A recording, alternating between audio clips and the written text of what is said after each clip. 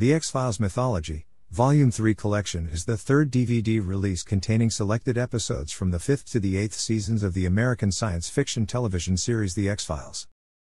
The episodes collected in the release form the middle of the series mythology, and are centered on alien colonization efforts, the fall of the Syndicate, and Fox Mulder's abduction. The collection contains 3 episodes from the 5th season, 5 from the 6th, 6 from the 7th, and 2 from the 8th. The episodes follow the investigations of paranormal-related cases, or X-Files, by FBI Special Agents Fox Mulder and Dana Scully. Mulder is a believer in the paranormal, while the skeptical Scully has been assigned to debunk his work. Events covered in the episodes include the discovery of alien-human hybrid Cassandra Spender, the destruction of the Syndicate, the discovery of the remains of a spaceship in Africa, the fate of Mulder's sister, Samantha, and the abduction of the former, as well as the subsequent hunt for him under the direction of John Doggett. The collection features the closure of several long-running arcs, as well as new introductions to the series mythology. Series creator Chris Carter felt that the series' ongoing storylines were becoming too confusing, so he scrapped them and started over. Released on September 27, 2005, the collection generally received mixed to positive reviews from critics. William B. Davis, Mitch Pileggi, Nicholas Lee and Laurie Holden all play supporting roles in the collection. The show centers on FBI Special Agents Fox Mulder and Dana Scully who work on cases linked to the paranormal, called X-Files. Mulder is a former believer in the paranormal, having lost his belief in the 5th season opener Redux, while the skeptical Scully has been assigned to debunk his work. As a rebel alien race secretly attacks several groups of former alien abductees, the agents meet Cassandra Spender, a woman who claims to be a multiple abductee and wants to deliver a positive message about aliens. Eventually, Mulder has Scully put under hypnosis to learn the truth about her abduction after Cassandra goes missing and her son, Jeffrey Spender, angrily attempts to push his way up in the FBI. The Syndicate, meanwhile, quicken their tests for the black oil vaccine, sacrificing their own to do so.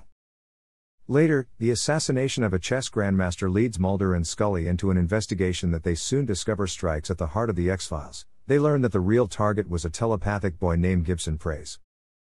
In Washington, D.C., Mulder appears before an FBI panel regarding his experiences in Antarctica, but is later denied reassignment to the X-Files division. Mulder and Scully have been replaced by Spender and Diana Fowley. Later, Skinner is mysteriously poisoned by a nanorobot infection. The culprit is revealed to be Alex Krychek, a rogue FBI agent who formerly worked for the Syndicate, who continues to control the potentially debilitating nanotechnology in Skinner's system in order to achieve his goals. Mulder and Scully later learn of reports of rebel aliens burning doctors who were working on Cassandra. After finding her, she informs Mulder and Scully that the aliens are here to destroy all life on Earth and that she is a successful alien-human hybrid.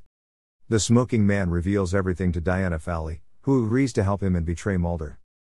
Fowley forcibly takes Mulder, Cassandra, and Scully to a Centers for Disease Control facility at Fort Marlene. Meanwhile, the Syndicate rendezvous at a checkpoint, preparing to be taken away by the colonists, who are prepping for invasion. However, they are met by the alien rebels, who incinerate them all, including Cassandra, save the smoking man and Fowley, who escape. Jeffrey Spender is then purportedly killed by the smoking man. Several months later, a metallic artifact with inscriptions is discovered on the beach of Côte d'Ivoire in Africa. After Mulder examines rubbings of the object, he falls into a dangerous coma. Hoping to find a cure for her partner, Scully rushes to Africa and discovers a massive wreck of a large spacecraft partially buried in the ocean. Skinner and Michael Krichgau desperately attempt to find the truth behind the alien object. Unsuccessful, Scully returns from Africa to revisit Mulder, but instead she finds out that he has disappeared. She contacts Krichgau and Skinner to find her partner. The smoking man has taken Mulder away to transplant the telepathic part of Mulder's brain into his own cranium, but the surgery is a failure. While investigating a bizarre disappearance of a young girl from her home, Mulder soon discovers the truth about his sister's disappearance. It is revealed that his sister was taken by Walken's benevolent spirit who saved the souls of children doomed to live unhappy lives. Together, Mulder and Scully locate evidence that proves that Samantha was abducted by the smoking man, and was forced to live in a now abandoned U.S. Army base. Mulder eventually is reunited with the spirit of his sister, allowing him to finally let go. Mulder and Scully investigate a case of alien abduction which leads them back to Oregon, the site of their first case together. While investigating, Mulder is taken by a UFO. Scully soon meets Special Agent John Doggett, the leader of an FBI task force organized to conduct a search for Fox Mulder. Although the search ultimately proves unsuccessful, Doggett is assigned to the X-Files and works with Scully to look for explanations to several cases. Spotnitz and Carter, the main writers for the show's mythology episodes. From the 3rd season to the 6th season, the mysterious Syndicate was explored in detail. In the 2-part episode Two Fathers, One Son, the Syndicate was destroyed. The plan to eliminate the Syndicate and relaunch the series' mythology in a new direction was originally conceived in September 1998. Director Kim Manners stated, "I've said for years that the show really resolved itself, if you will, by accident. The whole storyline of the Syndicate and the bees and the aliens and the chips in the neck, they all seemed to just accidentally fall into place and create an intriguing, mysterious storyline that eventually got so mysterious and so intriguing that Chris had to blow it up. Because he couldn't deal with it anymore." The biogenesis, the 6th extinction, a more foddy trio of episodes started a new mythology for the series, questioning the origin of human life. Series creator Chris Carter claimed to be interested in the subject for a while, citing the possibility of extraterrestrial involvement in great extinctions that had happened millions of years ago. Carter claimed that early in the show he had met with a man who was one of the people responsible for leading the project of mapping the human genome, and that he was interested enough in the subject to tie it into the show's alien mythology. The scientific basis for extraterrestrials pursued the writers to help Mulder and Scully's beliefs come together, which was furthered in the later seasons of the show. Frank Spotnitz claimed that the ideas used in this episode had been discussed between him and Carter for a few years, and had become easier to bring up after clearing away elements of the conspiracy in the episodes Two Fathers and One Son. Closure was written to create an end to Mulder's quest for his sister, Samantha, who had been abducted when he was a child.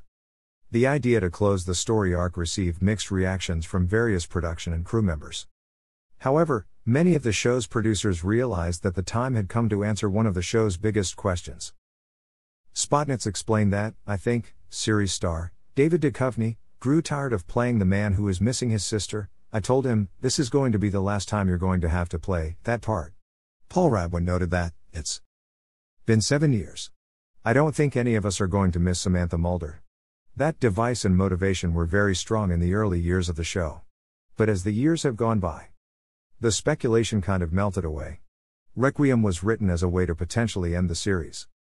While filming was underway for the 7th season, many members of the crew felt that the show had entered into its final season. Executive producer Frank Spotnitz later explained, "There was a pretty strong sentiment inside and outside the show that it was time to call it a day."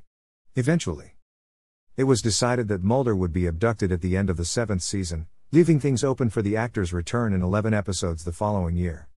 They eventually replaced Duchovny's Mulder with Robert Patrick's John Doggett. Critical reception to the release ranged from mixed to positive. Monica S. Kubler from Exclaim magazine noted that, while the set was only for diehards, completists, the compilation was the strongest of the mythology boxes thus far released. She went on to name the biogenesis, the 6th extinction, a more foddy arc the best of the set. Jeffrey Robinson from DVD Talk was more critical, however.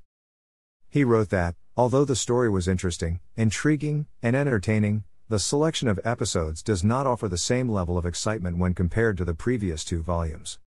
He concluded by commenting that there is enough entertainment value for you to enjoy. Keith Ulick from Slant magazine awarded the box set 3.5 stars out of 5.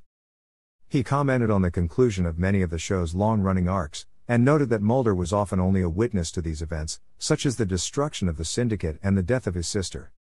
Of the latter, Ulick wrote that he wavers back and forth on how emotionally effective it is. He did, however, award the image quality of the DVDs 4 stars out of 5 and refer to their presentation as excellent. Quotations related to Volume 3, Colonization at Wikiquote. Thanks for watching.